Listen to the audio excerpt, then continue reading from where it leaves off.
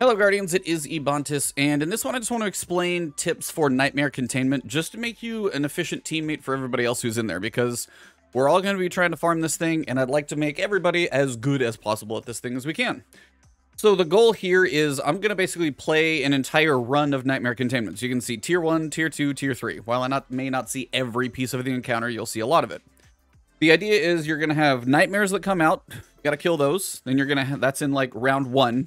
Then you've got round 2, which is going to be like the illusion guys, who then spawn a couple guys that you got to punch inside their like invulnerable bubbles. And then round 3 is going to be like double kind of mini boss nightmares. And then the 4th round is going to be the actual boss of that tier. You've got Tier 1, Tier 2, which is basically going to be everything doubled, just in a different location in the Castellum. And then Tier 3 is the actual final boss run. And that's going to take place in the same spot every time. Now, this is week 1. We don't know if containment is actually going to take place in different locations on the Castellum, or if it's going to be in the same place the entire time. Honestly, we're just going to have to wait and see what happens next week. If we have drastic changes, tune in. We'll talk about that more.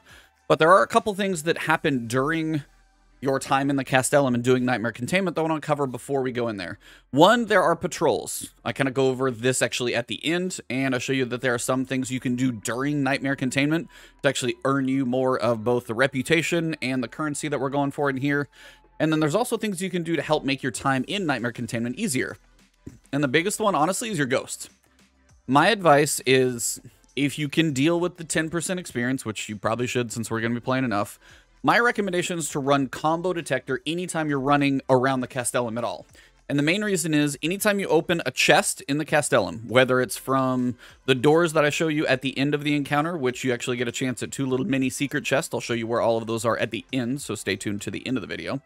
We've got also currency that's running around, and when you get one of the very first upgrades at the Crown of Sorrow, you can also earn some of the Vestige of Dread just by picking up the resources on the Castellum. So my recommendation is have the Combo Detector on the whole time, and then also pay attention to the patrols. Try and pick a couple of those up while you're running through, and that way you can make the most use of every single run. Tier 1, Tier 2, Tier 3, doing multiple things each time. After Tier 3, you've got the secret chest to go for. So this is my guide to explain how best to take advantage of everything that's going on in Nightmare Containment to be a good teammate and also get the most out of it. So we're just going to jump straight into Nightmare Containment Tier 1 right about now. Alright, so it looks like we've got a good group in here. This thing's probably going to start very soon, and I'm going to walk you guys through the actual encounter. Nightmares are converging in your location. So again, one thing you can do is make sure you got those patrols active. So if you find a patrol, bring up one and see if you can activate that patrol. But the idea is, what happens when it starts, you're going to have enemies that just start coming. And your goal is you're going to be trying to clear out as many of the enemies as you can. And your goal is to take out the big guy. So you got the Dreadbears. These are going to be the nightmares that you have to fight the entire time. Now, your goal is going to be pick up these things right here. These unstable essences. These allow you to do more damage. And it's usually like, I don't know, 50, 60, 70% more damage. It's absolutely massive. Now, when you kill one of those, it drops Orb of Dread. You know, you'll notice he's going to run that back to there. He's going to dunk it, which gives us a few more shards, but it also spawns a scythe. And I'm going to try and get one to spawn on my end as well. There's a couple champions here that spawn in the middle. No big deal on those. Now, this is the in-between phase. Again, have this thing on so you're always just run around and pick it up. The in-between phase involves illusionists. Basically what it is, you have to kill the guy, and then they're going to spawn the actual guy that you have to kill. When that one goes down, you're going to see the little fog cloud spawn, and then you're going to see these guys. You can't shoot them. What you actually have to do is jump inside and punch, or just run in there and get the damage. But you have to get past the outer shield. It's kind of a very old mechanic from the old raid. So that's like the middle section. So you've got phase 1, couple of bosses. Phase 2, the illusionist guys. And then phase 3 is going to be more of the bosses. In theory, your goal is to try and kill all of these as fast as possible, so you have enough time to kill the actual boss. Now again, typically one of the best times to pop your super is when you've got the unstable essence. Now you'll notice we have double the Dreadbears this time. So in the first round we had 1 set, second round we have 2 sets, and that's on this side, but there's also some coming from the other side. Now this is the Orb of Dread. So if you see it on the ground, it's the little red one. Pick that one up. what we're going to do is take this back to the main middle spot. And when you dunk this one, what you're going to get is a little +5, which is fine, just progress towards the event, but you're also going to get the Scythe. The Scythe is very powerful, and it's honestly really cool to use. So it does a couple of different attacks. What you can do with it, I sense a current of dread. A powerful nightmare. you've got a quadruple swing, and now we're on the boss phase, so we're on basically phase 4. So you have single bosses, kind of the illusionist phase, and then double bosses, and then the actual boss of the encounter. Now, if you're doing enough damage, you're in that middle phase. In here, what you need to do is actually take out these. And these are like the keys that you've seen in Wellspring. It's the little darkness keys, and those basically keep a shield on him until they're all gone. Once they're gone, then you're good to do damage to him. I'm working on a bounty right now, hence the glaive. This is one of the new glaives. Just using it just for more entertainment value than anything. So this is going to be Tier 1.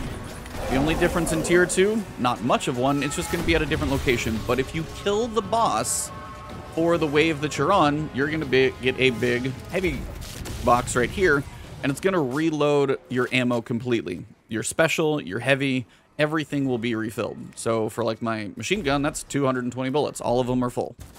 So you're going to find the next containment zone. If you're down here, then it's either going to be up where it is now, or it's going to be down below. Oh, wasted that ammo brick. It's going to be down below in this area over here. So those are your only 3 options. So down here is one, where we just were, and then up here by the suns. You've got 3 different locations for phase 1 and phase 2.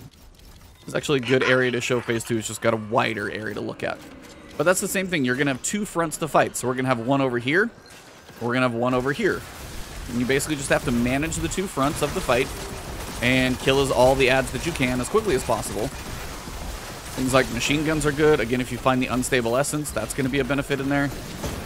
Trying to use your abilities, these new solar ones, as much as you can are good. But again, I've got 9 seconds of unstable essence. I've got a good amount of damage I can do with my abilities here. And your idea is try to stay alive if you're trying to do bounties as well. I know that sounds like Captain Complete Obvious there, but there's a lot of stuff that comes at you sometimes. It can be a little chaotic. If you die, don't worry about it. Somebody should probably res you. But again, remember, you got 1 boss on each side over here. Now that guy's probably going to try and kill me, but it's fine. So again, if you can find the unstable essence, which this guy dropped, then now I'm going to pop my super, try and kill this guy. And then if I finish this one off, I'm going to go take care of the other side. Notice he dropped the orb as well. Alright, so both are down. So these are going to be the champions that we want to take out. I still haven't figured out what the Dread Devourers do. If there's a higher difficulty, maybe those are going to have a thing to it. But right now, they're just overload champions. They probably do something to like lower progress or stop your progress or something along those lines, but we'll just have to see. So, over here, you're going to have a few adds. And again, same principle. But now notice on Tier 2, I've got a set of the Illusionist over on the right and the left. So you've got 2 sets of Illusionist on Tier 2. Basically, things just get to be a bit more intense on this one. But same thing on the next phase, you're going to have... so notice when I kill that one, the little orb shows up. So you got to go inside for the punch. Same thing on this side over here. And again, remember, machine guns got the huge buff that they did. They're still definitely worth using. Same reason I have the combo detector on. When I'm running around, I may not notice it's there. But if I have the combo detector to remind me, I'll pick up more of that resource and just get a little of these materials that I need the entire time. So once the Illusionists are gone, you're going to get back to the double bosses on each side. Now is a good time to use your super if you've got it, or if you can do anything that's going to be able to make you a lot of damage in any way.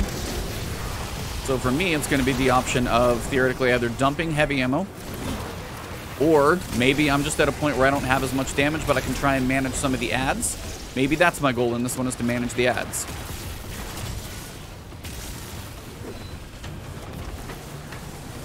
But we have double bosses this time, again, same as before. So really have quite a bit to manage. I'm really low on ammo right now, so I don't know if the other side's doing better than me. But again, this side can definitely be a struggle. I'm gonna die, but there's an ammo brick. And this is where things like scavengers, reserves, stuff like that's gonna help you be more beneficial, especially because you get to refill. But there is my unstable essence, so I can put a little bit of work in. And get a grenade on the ground rolling towards him. I can fire this thing out if I can.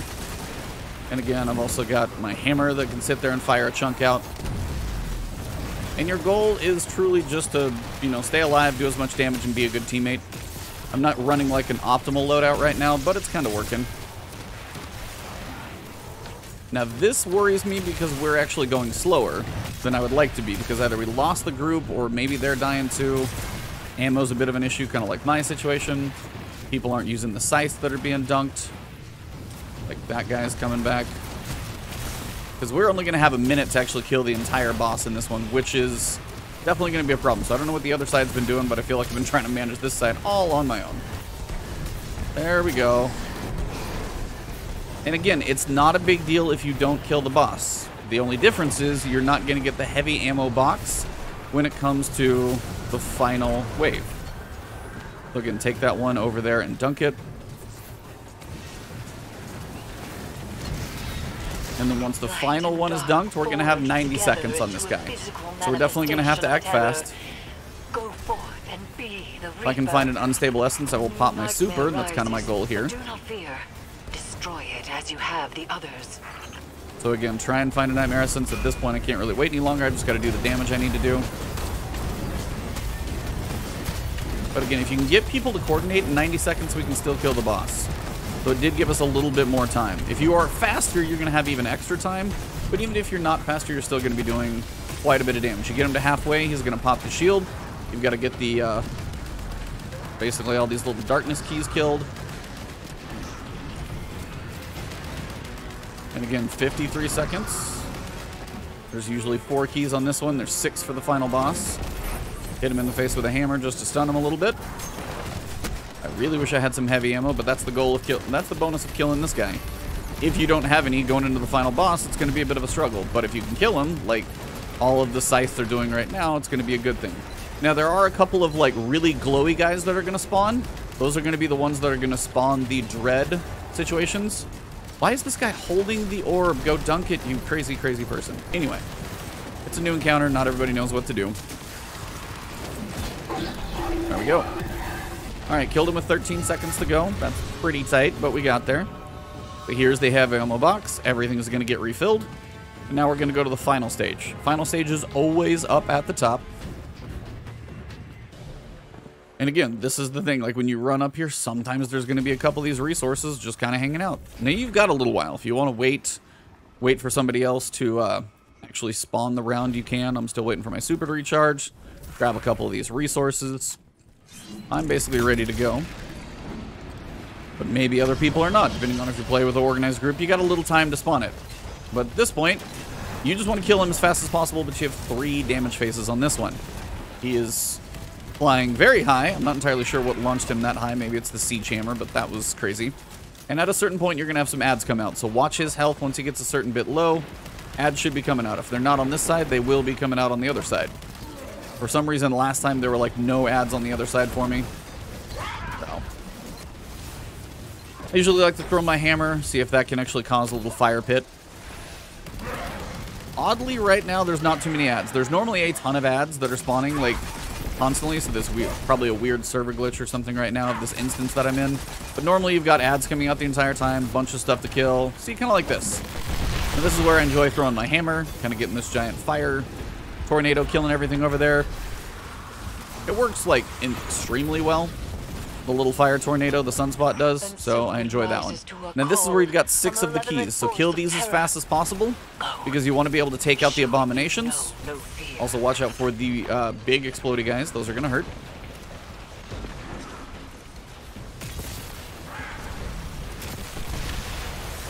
Now once the shields are down, you're going to have the emissaries to go through. These guys really aren't too bad, as you can say, they went down pretty quick. And then at this point, you've got phase 2. You're just going to rinse and repeat a couple more times.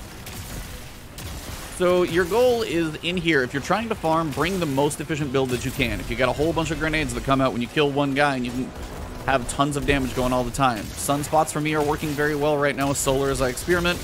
And normally I wouldn't be using a glaive, for example. I've been using trace rifles for a bunch of output and DPS. You know, if you enjoy a certain type of damage, whatever it may be, find what works for your subclass, but that's the goal, is to be high DPS output all the time because speed is going to benefit you here. when we wrap this thing up, I basically already recorded the outro to this, so I'm going to cut over to that, but here we go again. It comes. So again, another phase, you've got these keys, 6 of them that you've got to kill, little darkness splinters, whatever they're exactly called. Somebody will probably give me the right name. Once all the darkness splinters are killed, and hopefully there's not too much that's trying to kill me. Too much, of course. Recommended power is 1600. If you feel like you're taking a bit of a hit, I know it bumps your power up a little bit in this thing, but honestly, if you feel like you're taking a bit of a hit, you're not alone. Stuff hurts in here. It stacks up after a while. And again, can sometimes be a couple of these like blighted tears. There's a couple of guys that will be sitting around and they glow a little bit. They're going to drop those orbs of dread, which you can actually spawn the scythes from. I don't always see them, but they're sometimes there. As this seems like a pretty clean run, I might just actually continue the outro here. And from here, what you're going to get is a chest, which is going to give you the basic loot and 56 reputation, possible engram. I actually got a bow, not a craftable one. And then you've got your nightmare harvester that you need to bind the rewards and see what you get. I got a weapon, I got 7 Umbral energy, and another 56 crown of influence. So it's 108 theoretically per one. Now, the path I'm going on right now are going to be the 5 possible switches that are going to be in front of doors that you can open. The 2 chests are going to give you a little extra reputation, a little extra vestige of dread, and there's 5 of them around the room. That's the first one. Then you got this one. If you have the combo detector on, you'll see the chest actually before you get close enough to it to matter. However you go around the room, try and plan your semicircle. So it looks like we got one up here because I can see the chest behind it. Somebody already hit the switch. And then as you run around, so again, there's 36 of the, vestiges of dread. So if you're sitting here farming, you can actually get quite a bit done. This one's over here. Again, combo detector showing you exactly which one the proper location is so you can be more efficient with your time. Couple of rounds. And then finally, last one is going to be up at the top. And if you've been looking for the bobbleheads, this is where the one in the Castellum is. It would be up in here, but it's random which one's open. You just get 2. But the bobblehead is in here for week 1. But that is basically the Castellum in complete nature. Now, there's a couple more things that I want to cover with you guys with regards to patrols and resources that I've kind of touched on as we go. So let me go over to that one and we'll wrap this thing up. All right, so the first thing I recommend doing while the actual Nightmare Containment event is going on is picking up a patrol. You're usually going to find them over here just like you would from patrols from whatever they're going to give it to you. So these are going to be coming from nightmares. I recommend doing the ones that are a pyramid because those are just going to be kill certain enemies and they drop a little collectible that you'll pick up. And the other ones look like those 2 right there in the middle. They look like the little targets, and those are get precision kills, get kills on enemies. They're both basic ones that you can do while you're during the encounter the whole time. Now, the nice thing about doing patrols, they're going to give you a little extra reputation. They're going to give you extra vestiges of dread. And if you're constantly picking them up and kind of rotating them through, then you'll actually be able to get a lot more out of your time spent during this encounter. Now, the one I would recommend skipping, which there's not one that looks like this, the one that looks like a little ghost is actually going to send you to a different location to just basically scan an area. But if you're doing the event, you don't want to leave the area, so don't do that. That's one thing to make sure you don't do. Now, the other thing to make sure you do while you're running around in this area, and if there's any up, hopefully there are, is pick up the resources. And it's the little resources I told you to put your combo detector on for. And if there's any up and available, which there should be somewhere in this big circle, but it's basically the little red glowing resources, and they're going to have a little triangle on your screen when they actually show up. So just like this over here. So these are the ones that you want to pick up anytime you're running around, and the nice thing about having combo detector on is those are going to be visible even if you're not really paying too much attention. Within 40 yards, you're probably going to see it if you're nearby. Pick it up literally while you're killing guys doing pieces of the encounter. So those are the other 2 things I wanted to mention. So you've got the 3 different tiers that you got to go through. After the 3rd tier and actually killing the boss, check the 5 rooms for the 2 with the basically bonus chests where you can get some little extra reputation, little extra vestiges, maybe a little loot. And then during the encounter as well, pick up the resources from, this destination, and then also make sure you're doing the patrols. And that way, any time that you spend in Nightmare Containment is benefiting you as much as possible. Well, that's basically where we're going to wrap this one up. If you enjoyed the video, drop a like below, leave a comment if you've got a question, thought, or otherwise. you want to just say hello, you can even do that too. If you want to find me on Twitter, it's Ebontis. Streaming over on Twitch, it's Ebontis, which I'm probably doing right after this video goes up, or definitely tomorrow and this weekend with the dungeon. And then if you guys are curious about anything else, you can subscribe to the channel. I'll be covering a ton of stuff for this new season. And as for the new season as well, those of you guys who are YouTube subs and Patreon members, thank you for that extra support. Definitely helps out with all the stuff that I'm trying to cover. So I will see you all very soon in the next video, or maybe live in chat on stream. Have a good one. Have a good night.